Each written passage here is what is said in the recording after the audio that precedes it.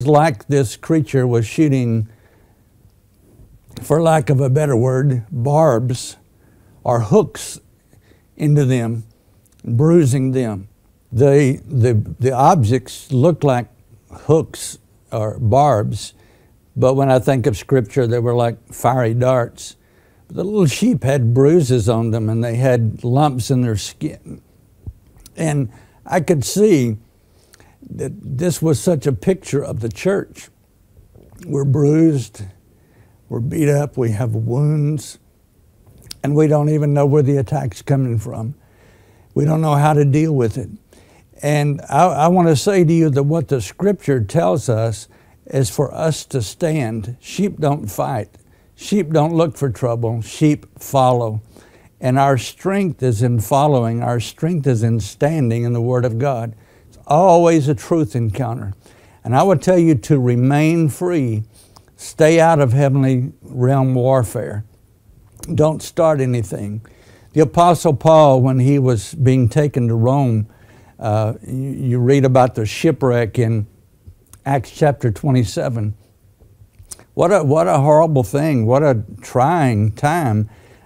This storm, Euroclydon, the Bible calls it, was so vicious that Paul had even heard from an angel that the ship would be destroyed, that everything on the ship would be destroyed. He said the lives will be saved, 276 people.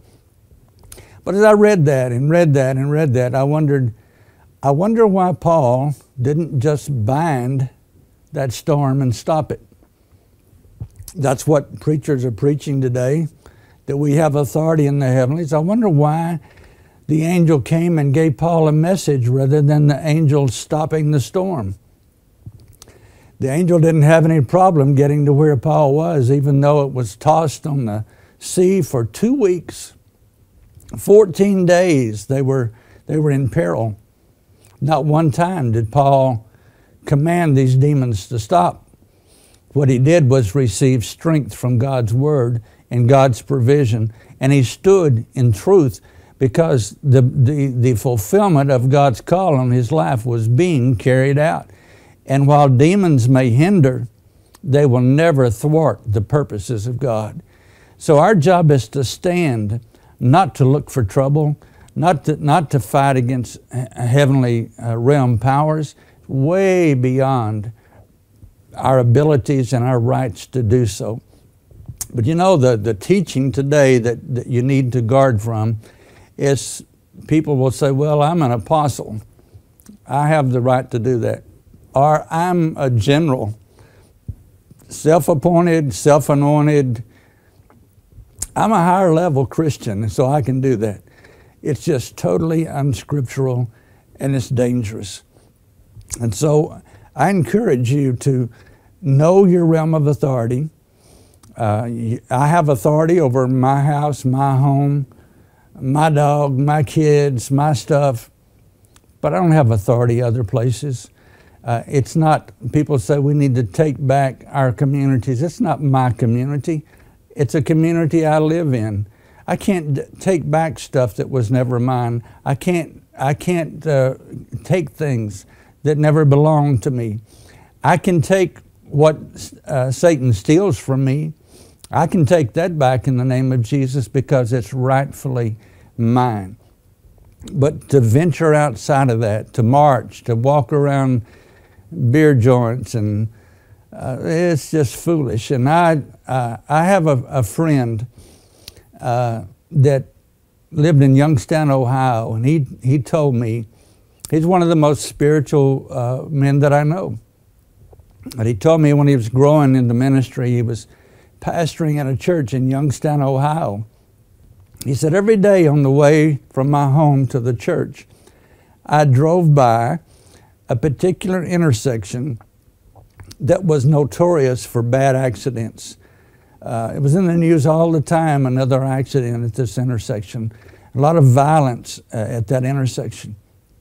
He says, as I drove through there, I thought I'd just bind those demons that were causing the problems at that intersection. So much hurt, so much pain.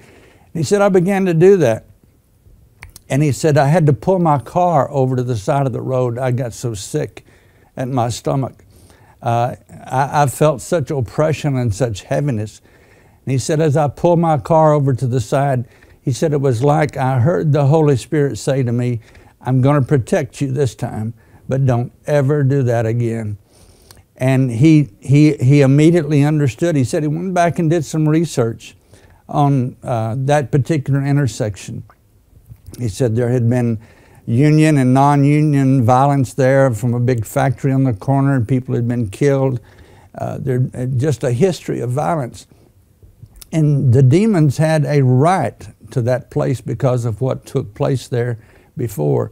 But he didn't have authority to stop it just by driving by it and speaking it. And I just want you to understand so it can help you stay free. Don't venture outside of your realm of authority. He said, I understood immediately. My job as a Christian in that situation was to pray for people at that intersection, to pray for God's presence at that intersection, but not to try to stop any rights that demons have. And I could tell you stories for a long time about how this works. You know, in the book of Daniel, when he prayed and for 21 days waited for an answer, he didn't know it, but there was warfare going on in the heavenlies concerning him and the revelation God was giving to him. And angels were fighting with the prince of Persia. There was warfare going on in the heavenlies. When Daniel got just a glimpse of it with his earthly eyes, he got sick. He fell to his hands and knees and had no strength, just from getting a glimpse of what's going on in the heavenlies. It's way out of our authority. God sent an angel. God told him, your prayer was heard from the first time you prayed it. And angels do intercede as a result of our prayers. Angels do get involved. Thank God for angels. But what I want you to understand is that demons are fallen angels.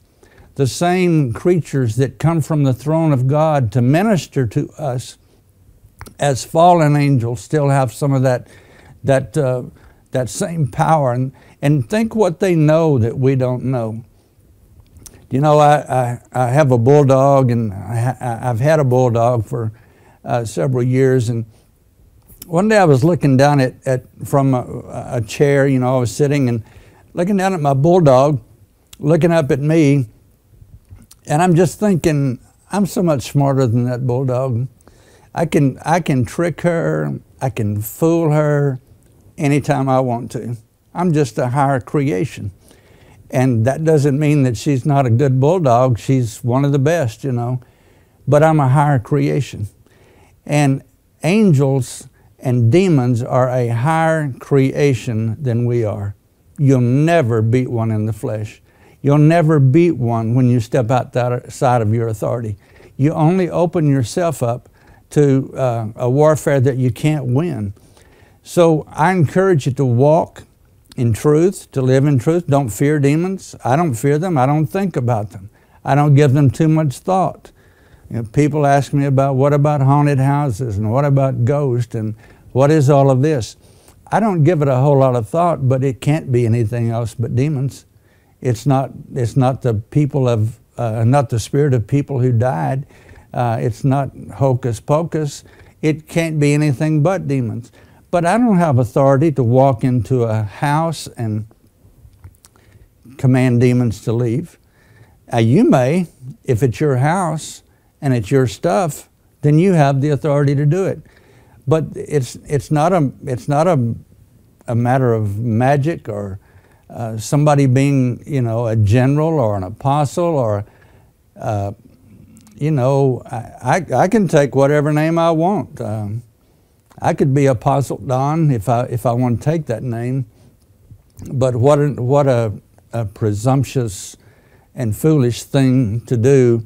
I'm just Don. It's Christ in me that is my victory, and I stand in Him.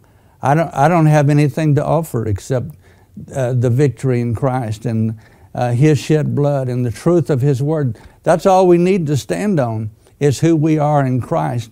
And so knowing that and walking in that is great advantage. So I encourage you, just walk in the authority that you have.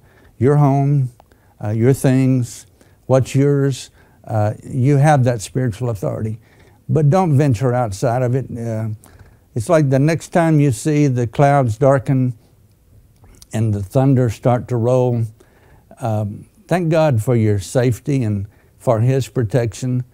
But why would you shake your fist at something that you don't have any control over? Why would we do that? Not that demons cause storms, they're a result of atmospheric conditions, but they know how to do it. They know what conditions make things happen. And only Jesus stopped storms. Paul didn't, nobody else did. And the scripture doesn't teach us anything like that. To venture out and to try to stop what's going on in the heavenly realm can be a very dangerous thing. So know who you are, stand strong in Christ, but that's our job as believers, is stand.